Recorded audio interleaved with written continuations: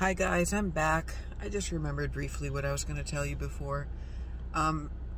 So I came back last night and I unpacked a little bit. I took like the trinkets and souvenirs and t-shirts that I bought for other people out of my luggage, and I was full on pizza, and I was feeling kind of like, gee, I wonder if I gained weight or how much weight I gained on vacation, or broke even, or maybe even lost weight. Like, I don't know. I have this weird relationship with my body. So I never know what it's doing. And I know when it's dramatically getting bigger or not. But anyway, this morning, because it's Monday, I said, you know what? I'm going to bite the bullet, face reality, and see how much weight a person gains over vacation. I didn't overeat. I ate what I wanted within reason. And I walked a lot. I did walk a lot. And I would get ice cream, but I'd eat like a couple bites of it. And then it would wind up in the either the little fridge and freezer in my room, or when they moved me to a different room, I didn't have a fridge or freezer, so I had like the staff fridge, which they were kind enough to let me use. Long story short, I actually lost a pound. I don't know how that's possible. I mean, I had lobster, scallops, fried haddock, onion rings, French fries, ice cream, continental breakfast every morning, which means starch and carbs and butter and jam and coffee with cream and all these wonderful decadent things. Oh my God, there's so much fur on me. Oh God. I got these while I was there. They're made of druzy. What I like about them, even though they're kind of irregular, is that it's druzy on both sides. And usually you don't get that. It's this, druzy is a type of quartz, or it's the way they cut the quartz. And it makes it look kind of extra sparkly. Oh God, the ADHD is bad. So I'm just really, really happy with everything else I already said that I lost a little weight on vacation. I didn't think that was possible. I feel like that's like weighing yourself after Thanksgiving. I was happy with how much walking I did. I didn't rent a bike or anything, because I mean, I am still like 258 pounds, but I'm glad that I'm going into this surgery not where I was last year. I can't believe how fat I was last year. I really got very depressed about it. But now I can look back on those pictures and say, it's kind of a before, you know? Like right now is a before too, but the surgeon said that what he's going to take off my midsection is going to be at least 15 pounds. And from there, I have to just keep going. Because when I got my CAT scan this morning, I had a nice friendly conversation with the technician there, and we were talking about the surgery coming up and my clearance for it and all that. And she said, oh yeah, tummy tuck, my sister got that. And I said, and, you know, how'd she do? And she goes, well, my sister's very lazy and she gained a lot of weight back. And I'm like, okay, what a thing to tell a stranger, right? I mean, sounds like she's got a great relationship with her sister. But, excuse me, it is possible to gain weight back, just like after weight loss surgery. As a matter of fact, there's a YouTuber I used to watch who got either liposuction or tummy tuck or something, paniculectomy, and also gained back a lot of weight. But because I can't really go there anymore, it went up into like her neck and face. I'm not going to spend $9,000 to have that happen. I'm going to lose that weight, and then I'm going to start exercising and watching what I eat even more, and make it to my eventual goal of like 200 pounds. Or if I really start getting focused, maybe like 185, 190. Which is, I've said this before, but like it's a lot more than most women weigh, but I'm not most women. I am a big, healthy, strong, tall girl. And I look amazing at 200 or under. Can I say that without sounding vain? I don't care if I sound vain. I look amazing at 200 or under. Look at this cool thing I got at A Glimpse of Tibet. I should do a whole like haul of all the things I got for myself while I was away, and other people. Fun as hell. You only live once, you know. Technically nobody can afford anything, right? I mean, if you want to like live catastrophically and you're not a millionaire. I don't have money, but yet I kind of live like I do. I realize it looks that way, but I save and I budget and I move things around a lot, and I, you know, I went on vacation and I'm getting a tummy tuck, and When I go to the dentist next month, I might even get braces. I hate this, and I hate this, and I hate when I smile, it's all crooked. There, I've said it. As far as like a taste test review of this, every time Starbucks comes out with a new flavor, I always ask them, is it sweet? And of course, sweet means one thing to one person and not to another. And I tend to not put sugar ever in a coffee, especially not when I have it hot. But when I saw the word chocolate in an iced cold brew, I said, how many pumps of chocolate do you put in it? She said, it's actually not a sweet drink. We use 2 pumps, not 3 or 4. Excuse me, gross. So I said, I'll have that. And it's absolutely delicious. It still definitely tastes like coffee, but you can taste the chocolate, and then the foam has like a mild chocolate flavor. I really like it a lot. And now I'm going to go in and get my clothing, bring it home. I think I might wait till tomorrow on my nails. I was supposed to have dinner with somebody tonight, but he might just come and bring some food over, even though I'm full right now.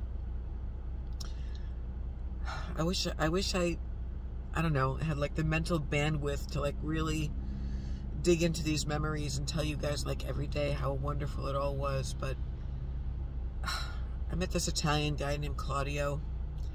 He's already been texting me. He gave me a kiss when I left. I haven't been kissed in a very long time. I mean, it wasn't like passionate. It wasn't like mouth or lips, I mean tongue or anything, but, and maybe it's just, you know, the Italian way. I should know this by now. They could be kind of touchy and affectionate and tactile.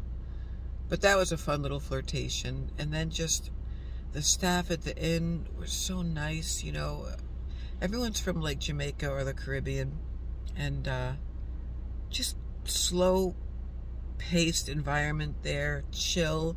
People just riding around on these teal bicycles with no shoes on and just walking to and from the beach, and everyone says hi to everybody on all the different flower-strewn porches, and there's gardens, and the songbirds start at like 4:48 in the morning, and my second room had like a balcony. So I'm like taking coffee in the morning on this balcony, watching the sun come up over the ocean, and I'm like, is this real life? Am I really here? I'm 56 years old. I've never been on a vacation alone. And if you want to get technical, I've never really been on a vacation, because I never had a honeymoon with number 2. With number 1, the arranged marriage and the cult, we went away for a couple days on the Cape in February, but that wasn't really a vacation or a honeymoon.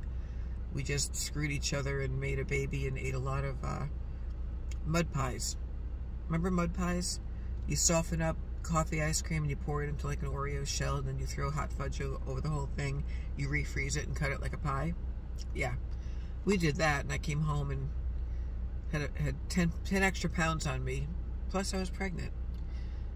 And then with number 2, we didn't have a honeymoon, and between the 2 of us, we had 4 little kids. So occasionally would take them to like New Hampshire for a night, or never more than a night. We would do like day trips, but I don't recall ever going away for more than just a weekend, and always with a partner. I never had a proper, true vacation with like a friend, or certainly not with just myself. So it was such a huge milestone for me to do something that brave and bold, to get on a plane, which I haven't been on since 1995. And it was exhilarating. I mean, I was nervous. You know, when you hear the engine start, and then you start that fast, you know, trip down the runway right before like the throttle really kicks in and you start lifting. It's scary, but it's like, I can kind of get now why people are into like roller coasters and sort of like that tension that happens before something happens. It's like foreplay. Not that I remember. But my ears didn't pop. I was nervous upon taking off out of LaGuardia, only because I forgot what it was like to be up that high. How stupid does that sound? You're flying, and of course you're flying high. But as the ground got smaller and smaller and smaller, and then was pretty much like out of sight, I was like, oh shit. But it was a smooth ride, very little turbulence, and it was only like an hour, which is like the perfect amount of time in the air. Took a half a Klonopin, had a screaming child on board, and I was like, of course. And then I stayed extra, and it cost a lot to upgrade my ticket. Oh my God, I'm not even going to say how much. It was like 5 times as much as the first ticket. But I stayed, I extended my little trip, and it was beautiful. So many good memories. So many good photos, too. So on the way back, I knew what to expect with the plane, and I was really excited about it. I was like, all right, here we go. And we had the lift off, and I got the little drop in my stomach, and I had a little bit of ear popping. But taking off from Martha's Vineyard and going into New York City was like a whole different animal, because lifting up over the islands like that and just seeing the boats and the water and the demarcation, you know, the perimeter of the islands and how they're actually shaped like how you see them on a map, obviously, was absolutely thrilling. And it was a cloudy day, so we were like going through the clouds and above the clouds, and I couldn't stop staring out the window and taking pictures. It was wild. It was wonderful. And that trip, I guess because of lack of air traffic or whatever, only took 45 minutes. Think about it, a 45-minute trip to an island paradise. I mean, I know it's not the tropics. I know it's just Massachusetts, but I don't care. It was still an island paradise to me. And from there into New York City is 45 minutes. So I love living in New York, because I really am between the city and like all these awesome places, you know, Boston and Massachusetts and Nantucket and the Vineyard and the Cape and everything. So, yeah, and I haven't even really talked about the workshop that much. It was amazing. It was charming. It was quaint. The workshop itself was held at the facilitator's home in like this big, like refurbished shed almost, like a big she shed where 17 of us just sat around on these beautiful chairs and sofas and on the floor and shared our essays. It wasn't really poetry. I think I was one of the only poets there, but we had writing prompts and essays that we shared, and it was like therapy. Pretty grueling, but it was therapeutic.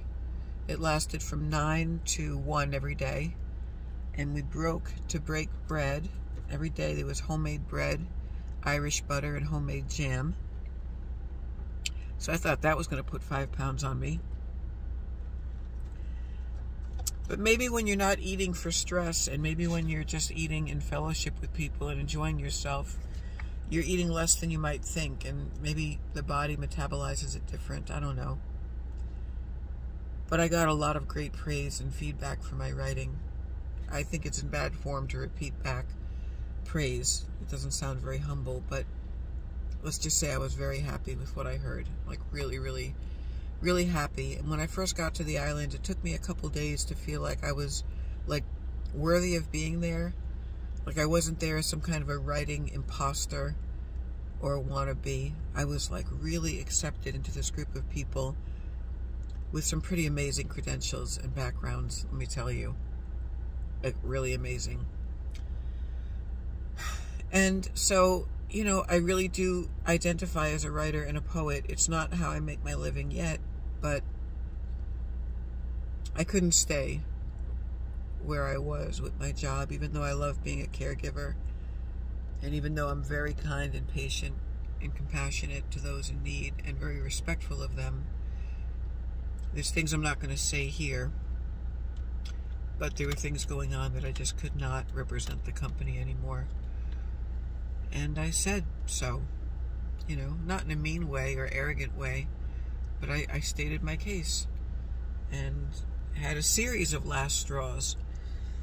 So it's not that I'm jobless, it's just that I'm not going to be working until after my surgery and after I come back from Labor Day, Paradise Part 2, and then I'm going to go into my other job, which is going to be great. It might be a little bit more travel, it might be a little bit less hours, but the base pay is better. Do you know that I have been talking for almost 15 minutes?